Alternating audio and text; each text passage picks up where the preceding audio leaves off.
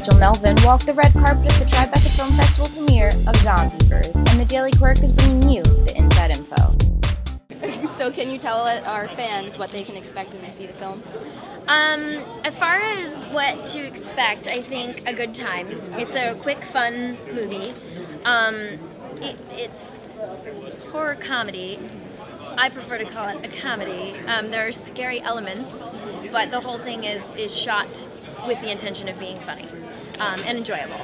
And so yeah, it's just a good time. And can you tell us about your character in the film? Yes, my character's Mary. She is the one that gets all the girls to the cabin. It's her family's cabin. They're trying to help one of the characters get over a breakup, and then emotional drama ensues, and then the physical danger starts to happen. And what attracted you to the role?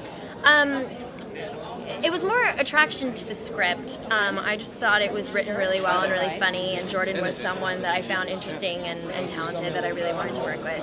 And the character, truth be told, was one of the only two that didn't get naked, so that was a big bonus. But she's also kind of the straight one, and her humor really comes from facial expressions and reactions.